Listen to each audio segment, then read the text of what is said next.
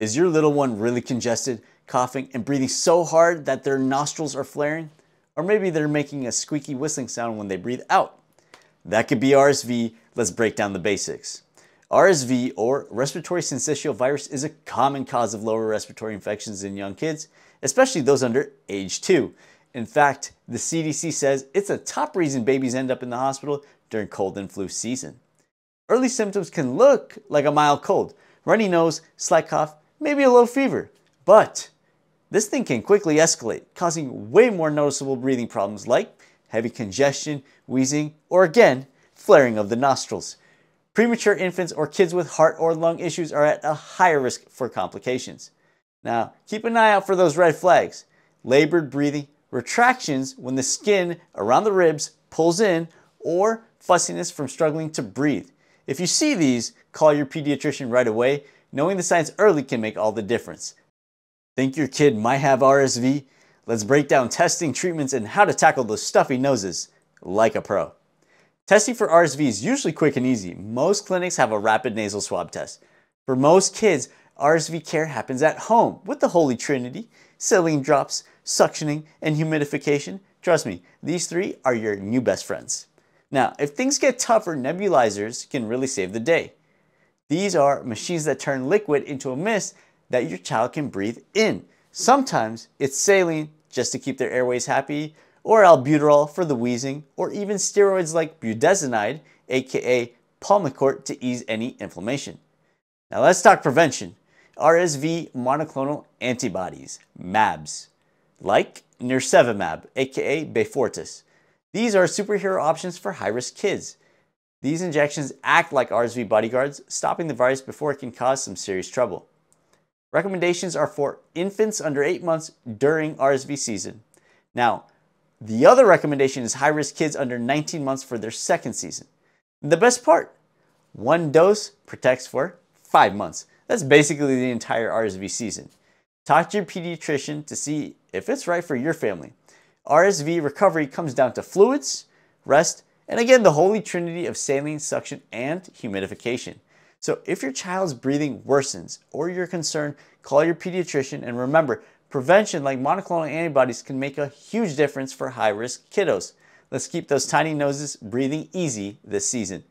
Want to protect your family from RSV? Let's talk top prevention tips and must-know warning signs. Preventing RSV starts with good hygiene. The best defense? You guessed it, wash your hands. Wash them for at least 20 seconds, especially before meals, after outings, and definitely when handling your baby. Also, keep sick visitors away from young kids and babies, no matter how much they want to just stop by. For high-risk babies, there's extra protection available. A preventative injection called nirsevimab, aka Beyfortus. This is a monoclonal antibody that helps block RSV before it can make your child seriously sick. It's recommended for all infants under 8 months entering their first season of RSV, and some high-risk kids under 19 months with certain health conditions like chronic lung diseases or prematurely. Now, a single dose lasts 5 months. That's essentially the whole RSV season. Ask your pediatrician if your child qualifies. So, what are the red flags to watch out for? Faster labored breathing causes dehydration. So you have to notice dehydration is a classic red flag. So, why does this happen? Well, when kids breathe heavily, they lose water from their lungs with each breath. And because it's exhausting, they may not feel like eating or drinking, which literally just makes the dehydration worse. So, watch for fewer wet diapers, a dry mouth, extreme fussiness, or crying with like no tears. Other signs include sunken eyes, cooler pale skin, and a soft spot, fontanelle, on a baby's head that appears sunken. If your child is unusually sleepy or difficult to wake up, or if their breathing becomes fast or shallow, these could also be warning signs of dehydration or worsening illness. So, if your child is struggling to breathe, not improving, or you see these red flags, don't wait. Call your doctor or head to the ER. With good hygiene, prevention, and quick action, you can help RSV out of your home and keep your little ones healthy. RSV Protection, what parents need to know about Beyfortus. Let's clear up the confusion about RSV protection options for babies. Even though Beyfortus is given as a shot, it's not a vaccine, and here's why that matters for your baby. Instead of waiting for your baby's body to build protection like with vaccines, this medication gives immediate protection against RSV using ready-made antibodies. Here's the exciting part. One shot of Beyfortus provides protection throughout the entire RSV season, which is awesome. And this is actually huge because the older medication, Synagis, aka palivizumab, needed monthly shots all season long. Now, while Synagis is still used when Beyfortus isn't available, most doctors now prefer Beyfortus when possible. Here's what most parents will see with Beyfortus: a quick shot in the thigh, sometimes a small rash, and the injection site might be tender, and that's typically it. Fewer side effects than our usual vaccine visits.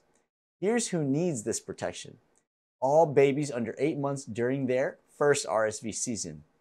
And for the second RSV season, children up to 24 months of age, if your baby is considered to have high risk of severe RSV disease. What type of babies are these? Premature births, babies with heart or lung conditions, babies with weakened immune system, Down syndrome, or other conditions affecting breathing. And you should note, most insurance plans cover this. Pro tip, try to schedule it with your regular checkup. And you should know, I've seen it in the health departments as well as in the hospitals right after pregnancy. So ask your pediatrician if Beyfortus is right for your baby, and save this for RSV season. Dr. Merchant out.